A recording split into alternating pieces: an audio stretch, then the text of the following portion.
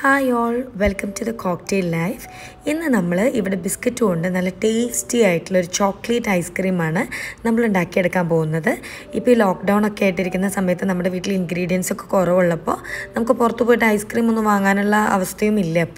അപ്പോൾ നമുക്ക് നല്ല ടേസ്റ്റി ആയിട്ട് നമ്മുടെ വീട്ടിലുള്ള ഇൻഗ്രീഡിയൻസ് കൊണ്ട് തന്നെ നല്ല സ്മൂത്ത് ആയിട്ടുള്ള ഒരു ബിസ്ക്കറ്റ് ഐസ്ക്രീം നമുക്ക് ഇവിടെ ഉണ്ടാക്കിയെടുക്കാം. നമുക്ക് നോക്കാം അതിന് വേണ്ടിയിട്ടുള്ള ഇൻഗ്രീഡിയൻസ് എന്തെല്ലാമാണെന്ന്. അപ്പോൾ നമ്മുടെ ചോക്ലേറ്റ് ഐസ്ക്രീം ഉണ്ടാക്കിയെടുക്കാൻ വേണ്ടി ഞാൻ ആദ്യം എടുത്തിരിക്കുന്നത് ഇവിടെ ഫുൾ ക്രീം മിൽക്കാണ്. പിന്നെ വേണ്ടത് നമുക്ക് വാനില എസൻസ് വേണം.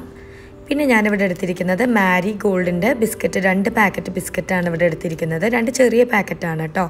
പിന്നെ ചോക്ലേറ്റ് പൗഡർ വേണം, നമ്മുടെ കൊക്കോ പൗഡർ വേണം. പിന്നെ നമുക്ക് വേണ്ടത് ഷുഗറും. ഓക്കെ, അപ്പോൾ നമുക്ക് ആദ്യമേ തന്നെ നമ്മുടെ ബിസ്ക്കറ്റ്സ് ഒന്ന് നല്ല ഫൈൻ പൗഡറായിട്ട് നമുക്കൊന്ന് ഗ്രൈൻഡ് ചെയ്തെടുക്കണം. കാരണം നമ്മൾ ഐസ്ക്രീം നല്ല സ്മൂത്തായിരിക്കണം. അപ്പോൾ അതിന് വേണ്ടിയിട്ടാണ് നമ്മളിതൊന്ന് ഫൈൻ പൗഡറാക്കി എടുക്കുന്നത്. നമ്മളിപ്പോൾ ഇതിൽ ചോക്ലേറ്റിൻ്റെ ഒരു ഫ്ലേവർ കിട്ടാൻ വേണ്ടിയിട്ട് കൊക്കോ പൗഡർ നമ്മൾ ആഡ് ചെയ്യുന്നുണ്ട്. സോ വാനില എസൻസ് ഓപ്ഷണലാണ്, വേണമെങ്കിൽ മാത്രം ആഡ് ചെയ്താൽ മതി. നമുക്കിനിയിപ്പോൾ ഫൈൻ പൗഡറായിട്ട് കിട്ടിയിരിക്കുന്നത് ഒരു അരിപ്പ വെച്ചിട്ട് നന്നായിട്ടൊന്ന് അരിച്ചെടുക്കണം. അതിൽ തീരെ ലംസ് പാടില്ല. അപ്പോൾ നമുക്കിതുപോലെ നന്നായിട്ടൊന്ന് അരിച്ചെടുക്കാം. നമ്മുടെ രണ്ടാമത്തെ പാക്കറ്റ് ബിസ്ക്കറ്റും നമുക്കിതുപോലെ തന്നെ ഒന്ന് പൊടിച്ചെടുക്കണം.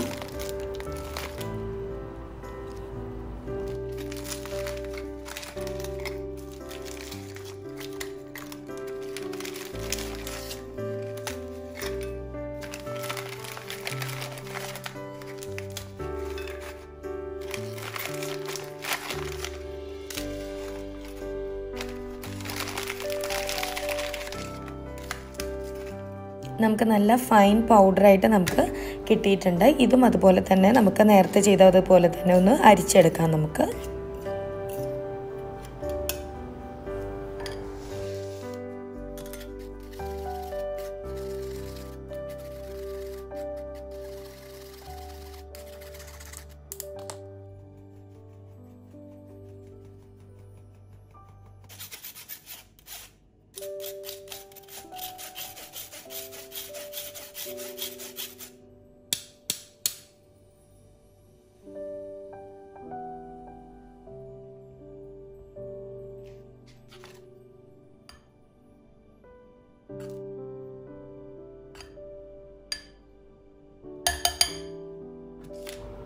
ഇനി ഇതിലോട്ട് നമുക്ക് ഒരു 3 table spoon cocoa powder add ചെയ്ത് കൊടുക്കണം. ഇത് അൺസ്വീറ്റൻഡ് കൊക്കോ പൗഡറാണ് കേട്ടോ.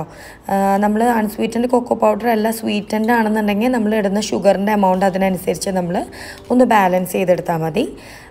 ഇപ്പം ചോക്ലേറ്റ് ഫ്ലേവർ ഇഷ്ടമില്ലാത്തവർക്ക് വേണമെങ്കിൽ വാനില എസൻസ് മാത്രം ഒഴിച്ചിട്ട് എടുക്കാം. ഇത് ചോക്ലേറ്റ് പൗഡർ ഇടുമ്പോഴാണ് ആ ഒരു ഒട്ടുമിക്ക എല്ലാവർക്കും ചോക്ലേറ്റ് ഐസ്ക്രീം തന്നെയായിരിക്കും ഇഷ്ടം. ഇവിടെ മക്കൾക്കും ചോക്ലേറ്റ് ഐസ്ക്രീം ഭയങ്കര ഇഷ്ടമാണ്.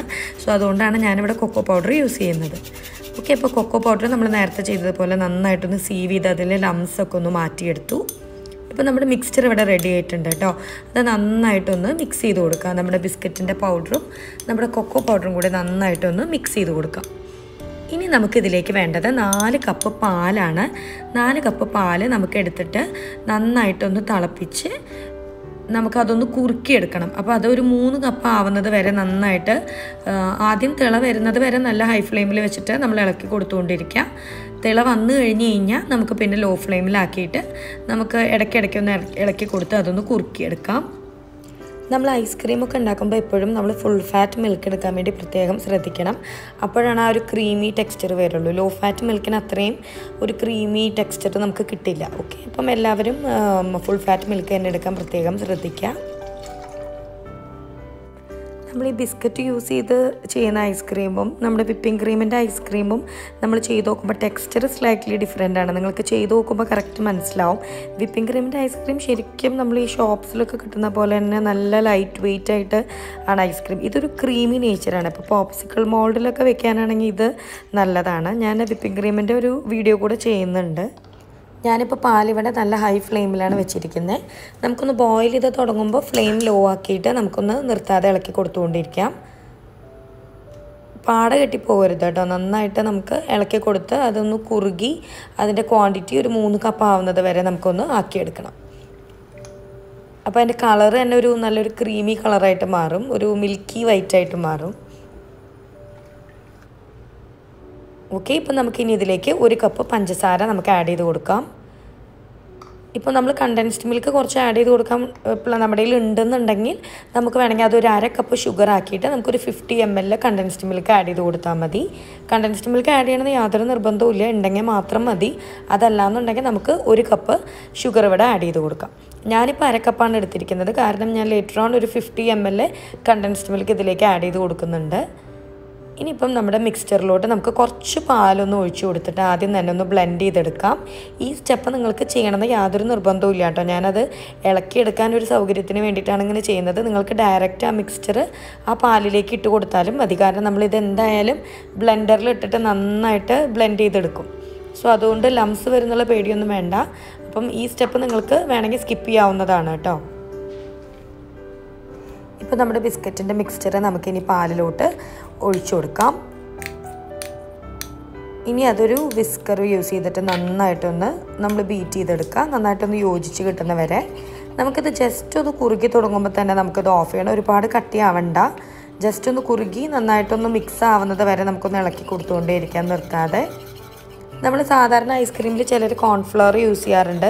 ഇത് കോൺഫ്ലവർ യൂസ് ചെയ്യുന്ന സെയിം ഇഫക്റ്റ് തന്നെയാണ് നമ്മൾ ബിസ്ക്കറ്റ് പൊടിച്ചത് ആഡ് ചെയ്യുമ്പോഴും നമുക്ക് കിട്ടുന്നത്. നന്നായിട്ടൊരു തിക്ക് ആൻഡ് ക്രീമി ആയിട്ട് നമുക്കിത് കിട്ടും. കണ്ടോ, ഇപ്പോൾ ഇത് കുറുകി വന്നു തുടങ്ങി. നമുക്കിനി സ്റ്റൗ ഓഫ് ചെയ്തിട്ട് നമുക്കിതൊന്ന് തണുപ്പിക്കാൻ വേണ്ടിയിട്ട് വെക്കണം.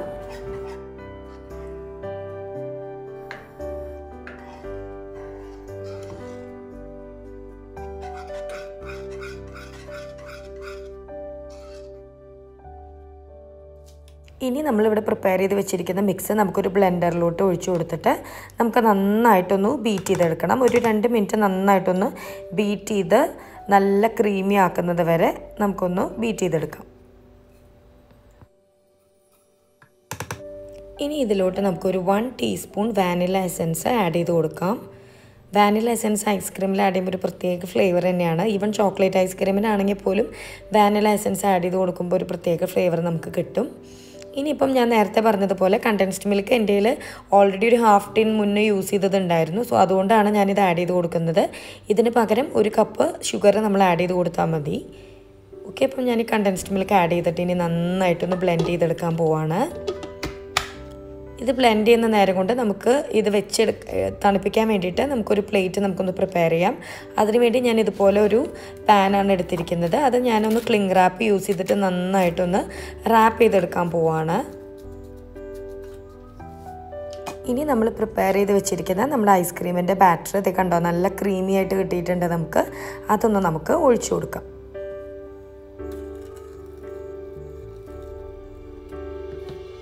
തണുപ്പിച്ചതിന് ശേഷം വേണം നമുക്ക് ഇതിലോട്ട് ഒഴിച്ചു കൊടുക്കാൻ കേട്ടോ. അപ്പം നമ്മൾ ഹാഫ് ഒഴിച്ചു കൊടുത്തതിന് ശേഷം നമ്മൾ കുറച്ച് ചോക്ലേറ്റ് ഫ്ലേക്സ് നമ്മൾ ആഡ് ചെയ്ത് കൊടുക്കുന്നുണ്ട്. നിങ്ങളുടെ കയ്യിൽ ചോക്ലേറ്റ് ചിപ്സ് ഉണ്ടെന്നുണ്ടെങ്കിൽ അത് ആഡ് ചെയ്ത് കൊടുത്താലും മതി. അതല്ല വേണമെങ്കിൽ നമുക്ക് നട്ട്സോ അങ്ങനെ വല്ലതും നമുക്ക് ആഡ് ചെയ്ത് കൊടുക്കണമെങ്കിൽ അതും ചെയ്യാം. ഇപ്പം ഞാനിത് ഡയറി മിൽക്ക് ജസ്റ്റ് ഒന്ന് ഗ്രേറ്റ് ചെയ്തിടുകയാണ് ചെയ്യുന്നത്.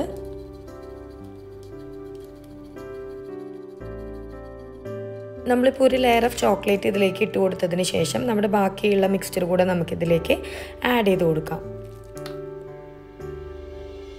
കണ്ടോ, നല്ല ക്രീമിയാണ് നമ്മുടെ മിക്സ്. അത്യാവശ്യം കട്ടിയായിട്ടുണ്ട്, കാരണം തണുത്തതിന് ശേഷമാണ് നമ്മളിതിലേക്ക് ഒഴിച്ചിരിക്കുന്നത്. ഇനി നമുക്കതിൻ്റെ മീതെ കുറച്ചുകൂടെ ചോക്ലേറ്റ് ഫ്ലേക്സ് നമുക്കിതിലിട്ട് കൊടുക്കാം. നമ്മൾ നോർമലി ഐസ്ക്രീമിന് ചെയ്യുന്ന പോലെ ഹാഫ് ടൈം കഴിയുമ്പോൾ നമ്മൾ വീണ്ടും ബ്ലെൻഡറിലിട്ടിട്ട് ബ്ലെൻഡ് ചെയ്തെടുക്കേണ്ട ആവശ്യമൊന്നുമില്ല ഈ ഐസ്ക്രീമിന്. ഇതൊരു വട്ടം തന്നെ കണ്ടിന്യൂസ് ആയിട്ടൊരു 10 to 12 hours നമുക്ക് ഫ്രീസറിൽ വെച്ച് കഴിഞ്ഞാൽ നമുക്ക് നല്ല ക്രീമി ആയിട്ട് കിട്ടും കേട്ടോ. ഇനി ഇതുപോലെ ഒരു ക്ലിംഗ് റാപ്പ് വെച്ചിട്ട് നന്നായിട്ട് കവർ ചെയ്തിട്ട് നമുക്കിതിലൊന്ന് ഫ്രീസറിൽ വെച്ച് ഒരു 10 to 12 hours കഴിയുമ്പം നമുക്കത് സെറ്റായോ എന്ന് എടുത്ത് നോക്കാം. ഇപ്പോൾ നമ്മുടെ ഐസ്ക്രീം ഇവിടെ നന്നായിട്ട് സെറ്റായി കിട്ടിയിട്ടുണ്ട്. നമുക്കിനി അത് ക്ലിംഗ് റാപ്പ് മാറ്റി നമുക്കൊന്ന് സ്കൂപ്പ് ചെയ്തൊരു പ്ലേറ്റിലോട്ട് മാറ്റാം. ഇതൊരു നല്ല സോഫ്റ്റാണ്. നമ്മുടെ നോർമലി നമ്മൾ വെറുതെ പാല് യൂസ് ചെയ്ത് ചെയ്യുന്നത് പോലെയല്ല, നല്ല ക്രീമിയാണിത്. കണ്ടോ, നല്ല ചോക്ലേറ്റ് ഐസ്ക്രീമിൻ്റെ സെയിം ടേസ്റ്റ് തന്നെയാണ് വരുന്നത്. നമ്മൾ പ്രത്യേകം ശ്രദ്ധിക്കേണ്ടത്, നമ്മൾ കുറുക്കുമ്പം ഒരുപാട് കുറുക്കിയെടുക്കരുത്. ജസ്റ്റ് അത് കുറുക്കി തുടങ്ങുമ്പോൾ തന്നെ നമുക്ക് സ്റ്റൗ ഓഫ് ചെയ്യണം.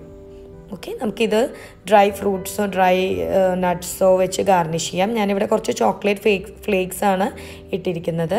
കുറച്ച് ബ്ലൂബെറീസും ആഡ് ചെയ്ത് കൊടുക്കുന്നുണ്ട്. ഓക്കെ, നമ്മുടെ ടേസ്റ്റി ആയിട്ടുള്ള ഐസ്ക്രീം ഇവിടെ റെഡി ആയിട്ടുണ്ട്. നിങ്ങൾ തീർച്ചയായിട്ടും ട്രൈ ചെയ്ത് നോക്കണം. Let me no your comments. Okay, അപ്പോൾ താങ്ക്സ് ഫോർ വാച്ചിങ്. നിങ്ങൾ ഇതുവരെ സബ്സ്ക്രൈബ് ചെയ്തിട്ടില്ല എന്നുണ്ടെങ്കിൽ please do subscribe and support. അപ്പം once again stay safe, stay at home. By.